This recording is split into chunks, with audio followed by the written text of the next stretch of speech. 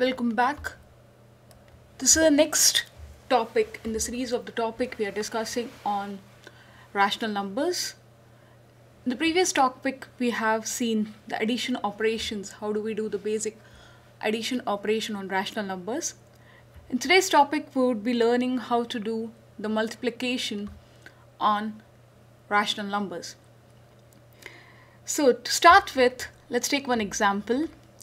I have here minus 3 by 5 and I want to multiply minus 3 by 5 with 2. So how do I do that? I take up a number line and see what will happen on this number line. In the middle I have a 0,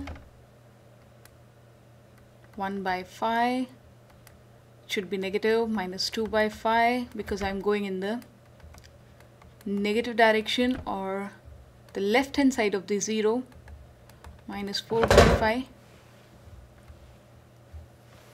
Let's do it back, minus 4 by 5 and minus 5 by 5, and this is minus 6 by 5. Here 1 by 5, 2 by 5, 3 by 5, 4 by 5, 5 by 5 which is 1, and 6 by 5.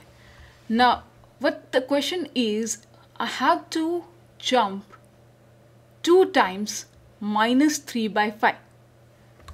So let's start from here. Let's 0. So this is 1, 2 and 3. The first jump of minus 3 by 5.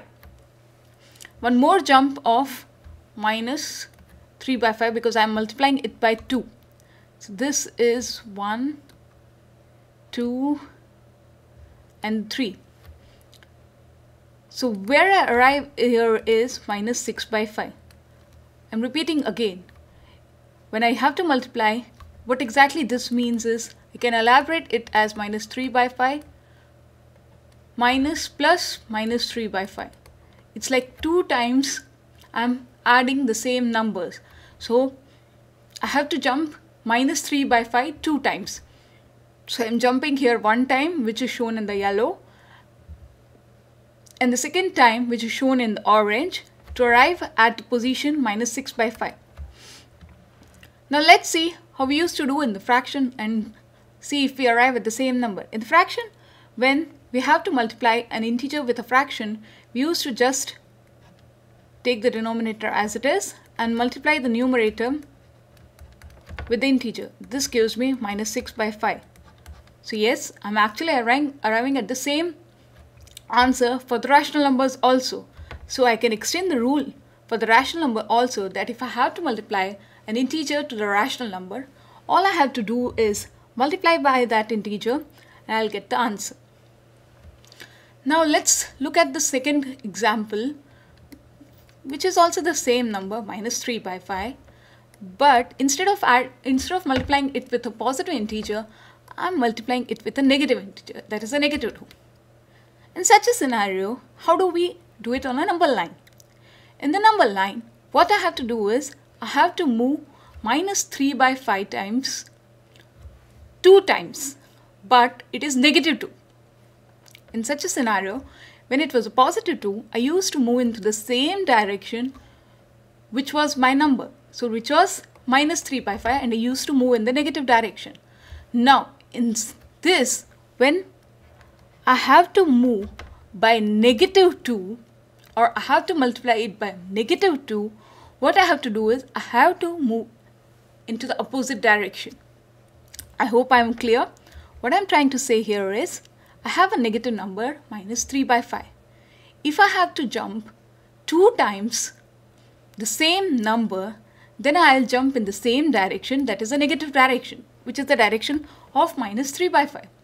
But as I have to jump minus 2 times, it becomes again a reverse and I have to travel in the positive direction, which by traveling here gives me 1, 2, 3.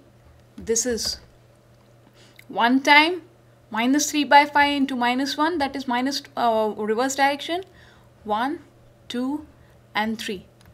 This is minus 3 by 5 2 times in the reverse direction. The reverse is because of the minus 2, and the answer I get here is 6 by 5. Now let's see if I get the same answer by the rule of fractions, where the denominator remains same and we just have to multiply the numerator. And yes, the answer is same. It is minus 3 into minus 2, it's 6 by 5. So just to revise the rules of science, what we used to do for the multiplication in the fraction, in what we used to have for the integer, it is minus into minus will give me positive sign, minus into a positive integer would give me a negative integer, a negative into, a positive into a negative would give me again a negative integer, and a positive into a positive integer would give me a positive integer. The same rule here applies for the rational number also. If I have a negative into negative rational number multiplying by a negative integer or a negative rational number, I get a positive rational number. If I multiply negative rational number with a positive integer, which we have done here, I still get a negative rational number.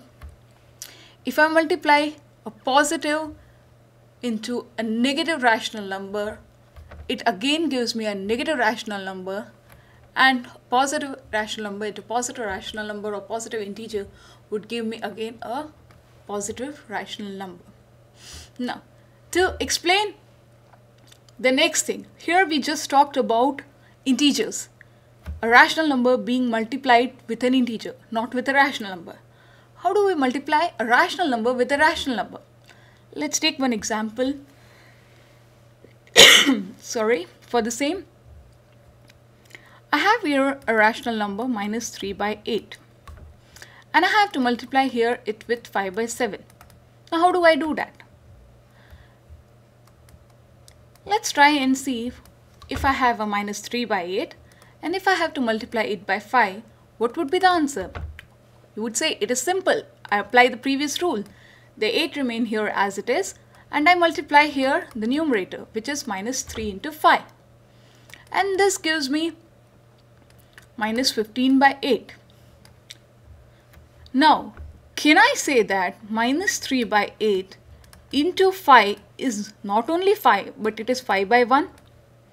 Yes, because an integer, I can represent it as a rational number by 5 by 1 in a rational number form.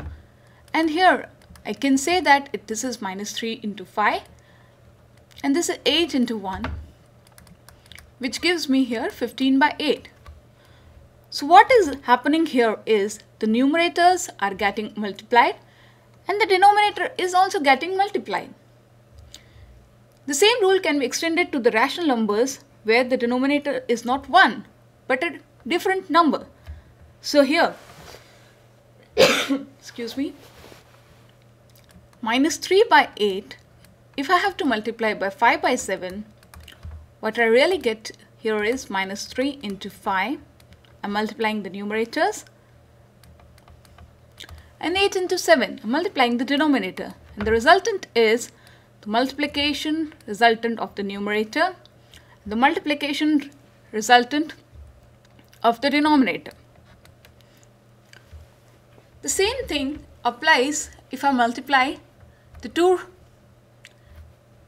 negative rational numbers.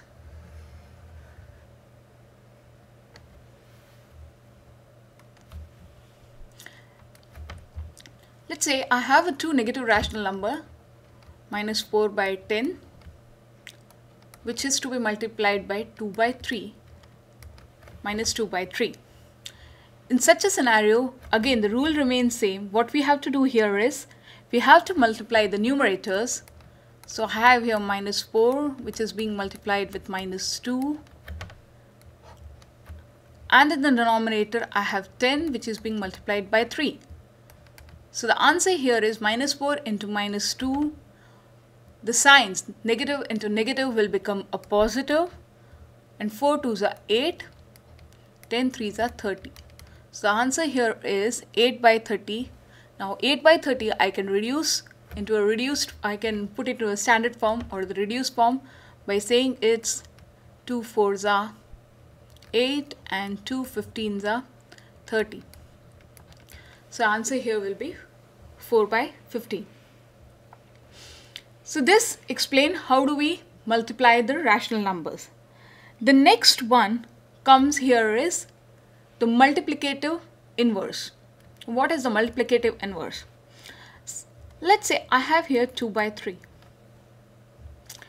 and I have to multiply here by 3 by 2. What would be the answer? I would say it's quite simple that I have to multiply 2 into 3 and here 3 into 2, which gives me here 6 by 6, which is 1. As we have already learned this with the fractions, when we arrive at 1, a multiplicative inverse, we say that 2 by 3 and 3 by 2 are the multiplicative inverse. The same is true for the rational numbers also. If I have minus 2 by 3 and here minus 3 by 2, I say that they too are the multiplicative inverse because it gives me the identity 1. So that's all for today's video on multiplication.